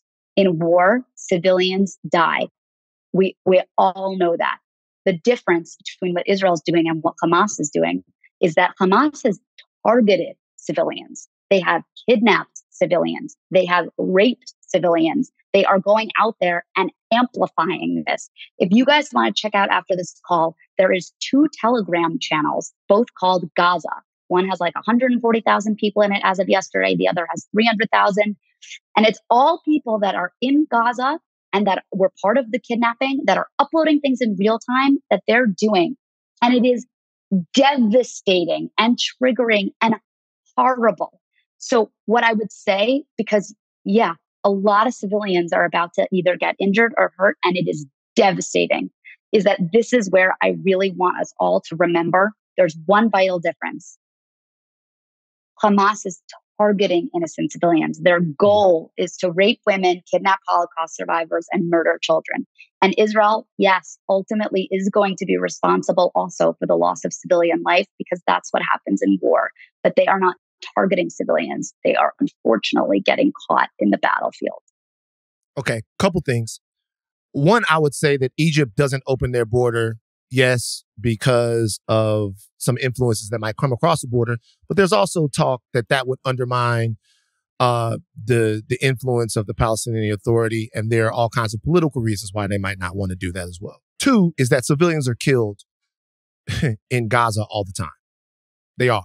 Civilians, like non-combatants, like over 250 people were killed in Gaza before this. People are killed there all the time.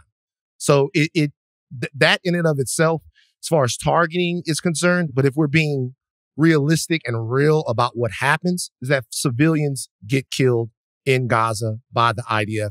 It happens. There's skirmishes around settlements that get established in the West Bank. I don't deny that civilians get killed on both sides. That is undeniably true. But Israel does not target civilians. Well, I don't know how somebody gets killed if they're not targeted. You got to point your gun and then you got to shoot them. But look, so Dan, have you ever served in any war capacity ever? Have I ever served in any war capacity this ever? Incident. Civilians get killed without being targeted all the time. That's the nature of war. Prior to the war. But prior to what we're talking about right now, which is the war, I'm talking about an aspect of life in Gaza is that civilians get killed in Gaza. But who was running Gaza prior to this war? Okay. So one thing, the last thing this is a critical point. No, Gaza and the West Bank, which there is a military occupancy in the West Bank. First of all, Israeli. First of all, can I just interrupt for 1 second? Have either of you ever been to Israel? No. No. Okay. We're all on air, so this is like a hold me to it moment. When this is over, if you feel safe to come, it would be my honor on my dime to fly both of you out, coach and in a shitty hotel, but on my dime to come, and we'll do whatever you want. You want to go to the border, whatever's safe at that point. It would be my honor to bring you both to see everything happening in real time. Yes, to see suffering on both sides, and also just to experience everything on the ground. I think we have mutual friends in Rabbi Lamb and the people at Soul Shop. We can do it as a big group. We can do it, the three of us. We can do it however you want. But it would be, as soon as it's safe, really my honor to take you guys and to have this conversation in real time on the ground. All right, okay. I will say that. I will say this though. Like, I've worked deeply with organizations like the Dream Defenders and other organizations that go there all the time. And there's advocacy work. I am legitimately on one side of this. I am on the side of freedom and peace in Israel and for the Palestinian people. Freedom and peace for the Palestinian people and for Israel. I'm also aware of some of the realities that stop that from happening. Last thing I'll say, because I really do appreciate your time, and I think that you've been very gracious with your time talking about a very difficult situation and something that you've been personally affected by, both with what's happened and what happened on Twitter. So getting back to the conversation about Black Lives Matter and representation. All right. I'm sure you know who Edward Blum is. Students for Fair Admissions. I'm sure you know who Dennis Prager is from PragerU. All right. When Edward Blum, Jewish man, very prominent Jewish man who has worked his entire life to hurt Black people, when he essentially got affirmative action ended at the Supreme Court level, I did not go to one of my Jewish friends and say, hey, guys, you guys should all, just wait real quick. I did not go to one of my Jewish friends and say, hey, guys, you guys should all be denouncing this guy who is working to promote and enhance systemic racism in America.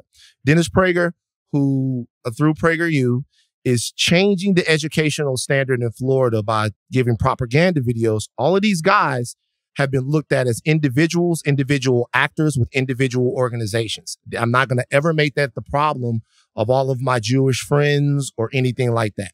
The only thing that we would say is, as Black people, that Black Lives Matter as an organization, no matter how big or how small they are, no matter how much money anybody sent to them in 2020, that as an organization, that Black Lives Matter be kept separate, right? That's the Black Lives Matter Global Network Foundation. That's Black Lives Matter Chicago. That be kept separate from what Black people all over America are doing. And the reason why I bring that up is because for us, when we're talking about lives being in danger, and I know that my Jewish friends can identify with this, when we're talking about lives being in danger, when we're talking about lives being on the line, that's our reality all the time. So what we would appreciate, like that this is for everyone, and I know that you understand this now, what we would appreciate is that, like, the history of who we are not kind of be thrown back up in our face, and everyone who's seemingly helping us so much to not like remind us, and like it's like everybody's taking notes and stuff like that. Black people have a lot of problems. Didn't have a lot of problems, have a lot of problems now. And a lot of people that I know are trying to understand this, make sense of it, contextualize it. A lot of people are trying to get away from what looks like brown people against white people. There's a lot of education that needs to be done. And I understand that there's a lot of hurt. But what I would ask for is not to pick up Twitter and have Selma or anything like that be used as something to activate a community that are literally still in the ghetto and still trying to figure it out. It's hurtful to us. And there's work to be done. I talk to Dr. Lamb about this all the time. I'm willing to do the work with him. I reached out to him on Saturday. I forgot that he's not going to be looking at this shit on Saturday. and I reached out to almost every Jewish person I know. I've been on the phone for hours this weekend, this whole week. And I do think in a way that a lot of people in the space failed to just confront the humanity of our Jewish brothers and sisters. And I'll give you that. But I want to make sure that this doesn't deepen any divides that already exist, Danielle. And I'll let you have the last word. Well, first of all, thank you both. I don't think I've had a conversation this honest and thoughtful and not 3-second sound bites and got ya in a really long time on any news format. So I'm grateful for the platform and for including me. I'm taking to heart what you said, and it means a lot. And I think I said this to my husband because I snapped at him about something last night, and I'm going to say it here. Make a little space for your Jewish friends to fuck up also in the next few weeks, because we are not sleeping. We're not eating. Those of us who are not in Israel wish we were. We're scrambling to deal with logistical problems. We're scrambling to deal with childcare for our friends whose husbands have been called up. We're dealing with a lot. And it's been really hard. And I appreciate this allyship. And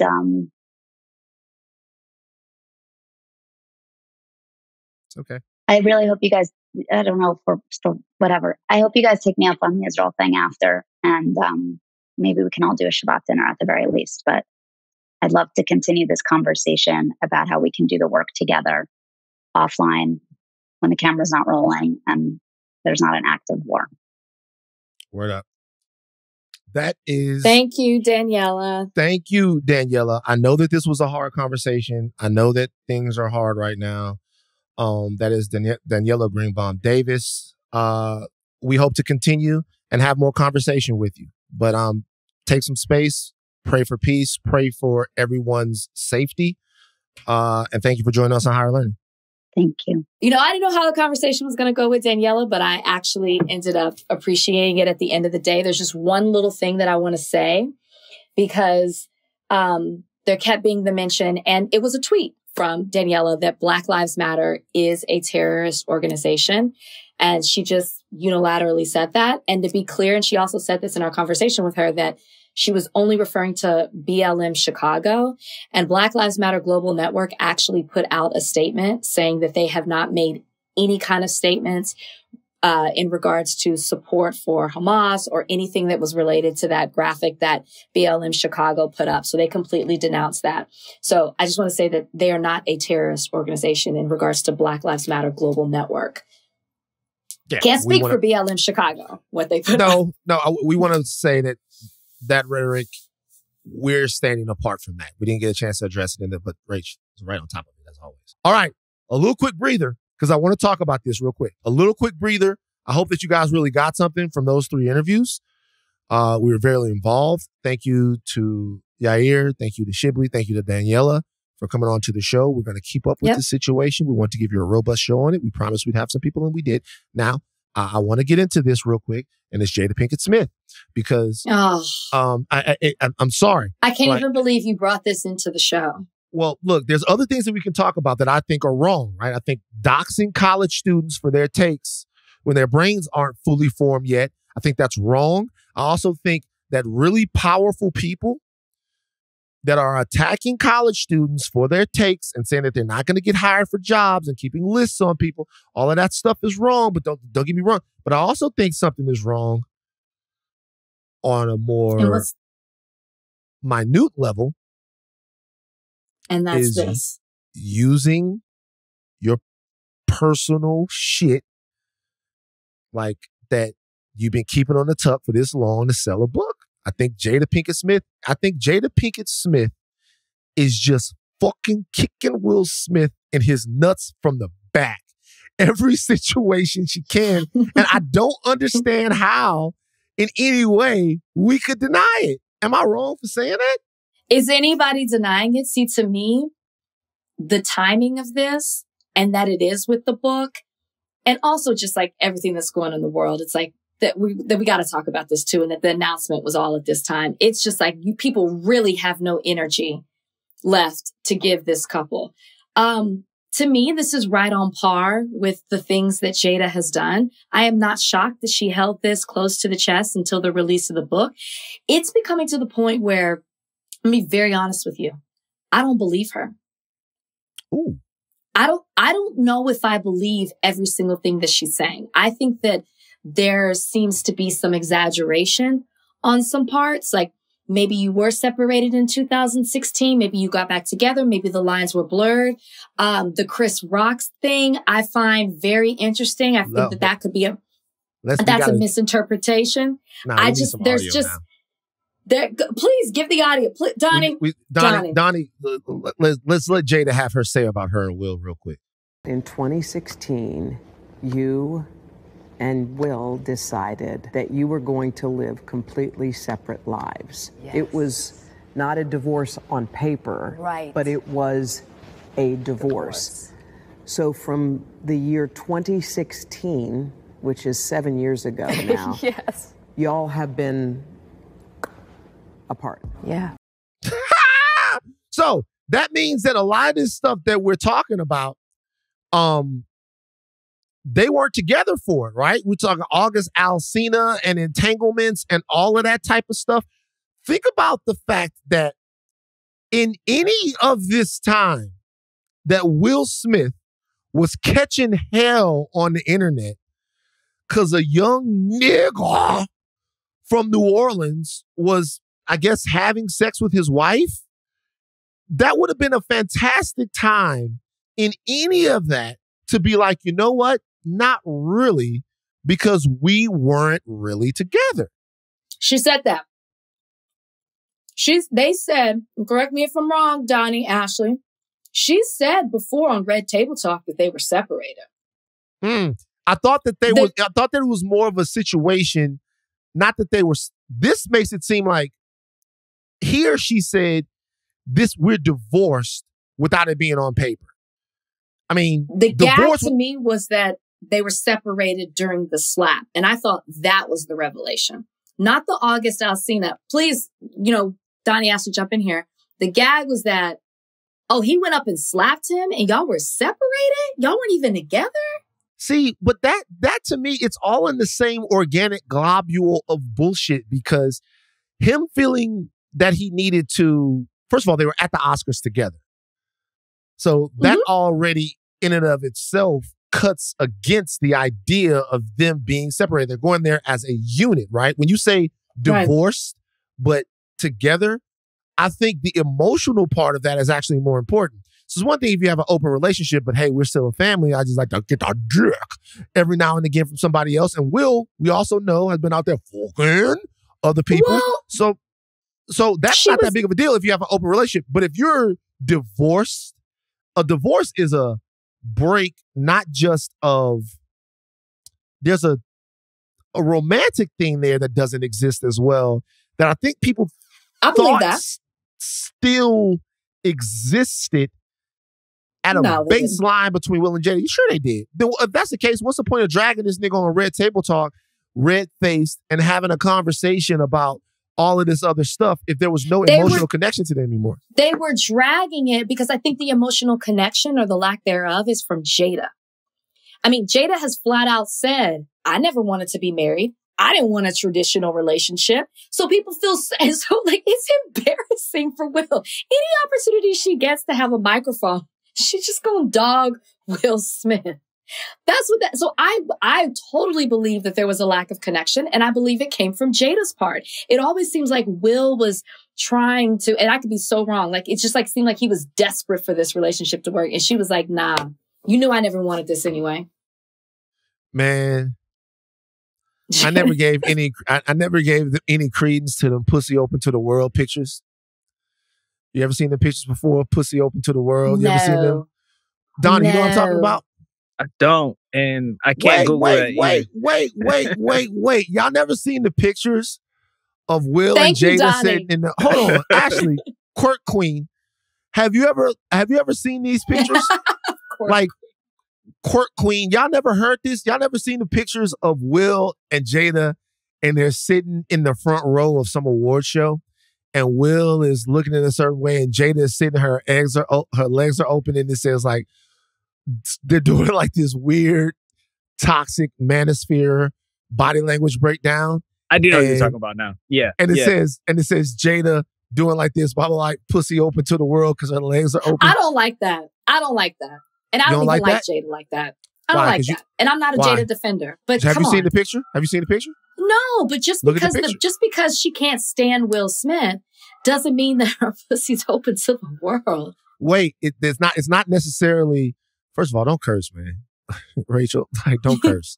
It made me feel bad when you curse, man. I'm serious, man. Rachel, I have put in my mind this version of you, the walls of Jericho, all of this stuff.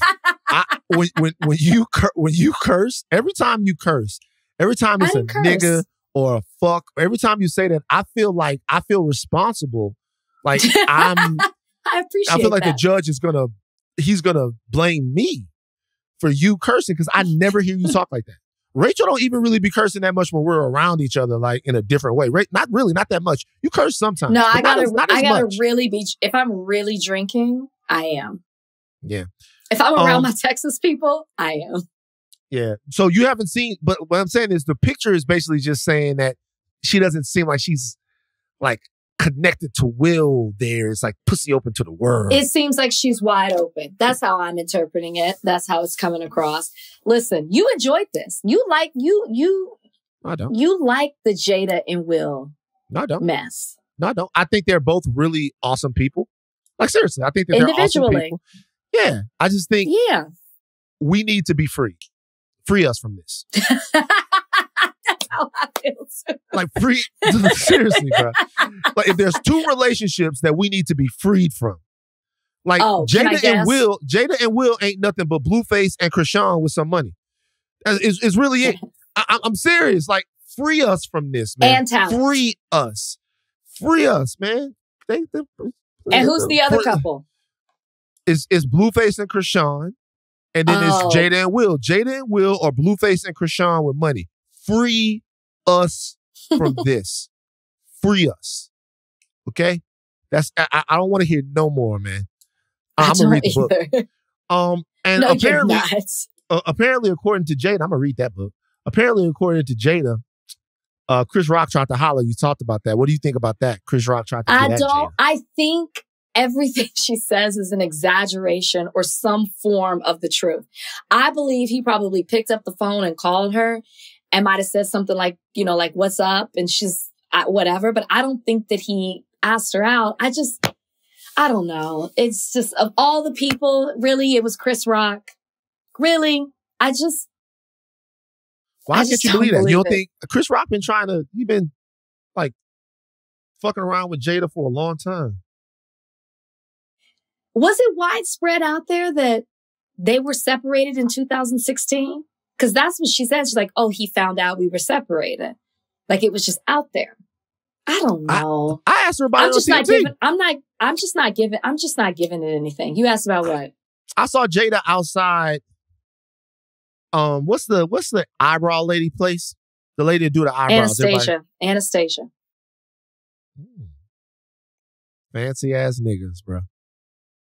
You asked me what it is. I didn't say I go there. You know about it. I have an appointment tomorrow. See I'm not even lying. See? That's what it was on Bedford Drive in Beverly Hills. And this is why, see, you're a fancy ass nigga. So she's outside. I see her outside of Anastasia. I'm like, oh, that's Jada Pinkett. It's a good shot. This is why I was the man. I was praised at the office after I asked this question. So the rumor was that they were already broken up. And, a lot of people would go up to Jada and they would say, Jada, is it true that you and Will are broken up? That's not how you do it. That's not the way to do it. Show us how you used to do it. you walk up to Jada and you have the camera and you're like, Jada, Valentine's Day is coming up. He's like, yeah. Are you going to be spending it with somebody? She's like, yeah, I will. Boom. That's how we ask questions on the carpet. Boom. You would have been great at extra. That's how you get it. That's how you get the fucking story, baby. That's how you interrupt a celebrity's life when they're living their daily life. So they out spent in Los Valentine's Angeles. together in what year? I can't remember what that was. That might have been like they might have been. But it was around that time. I wouldn't put it past them to spend Valentine's Day together on dates with other people. It's always been rumored that they had an open relationship. Yeah. But the way that she's talking about it in this book, it's just exhausted. As you said, free us. Now free me from this podcast. You gotta go. That's it. No mailbag, no nothing else. Rachel really wants to talk about the AKAs because it's an AKA topic on this. Because Rachel always... I told that to Sunny today sitting at the table during the commercial break. Because Sunny she's an AKA. She's an AKA. Is it crazy to you that the AKAs, wherever you go, are stop that. Stop that. They're not. Like, we have a Supreme Court justice at the Delta. Please stop. Yeah, but she's actually not we have vice president. That's AKA. Word on the street is she's not doing anything. Vice president didn't do anything. See what happens. We gotta go. See what she just did? Is that gang shit? Which I don't believe everything. that, y'all. By the way, whatever. I don't You believe just that. guessed it. It's like, is that gang shit over everything, it was just man? too easy. All right, we out. Take kneecaps off, but do not stop learning. Thank you for all of our guests today. We really appreciate you guys coming on and having difficult conversations with us. Thank you a lot. Absolutely. And I'm Rachel Lindsay. Bye, guys.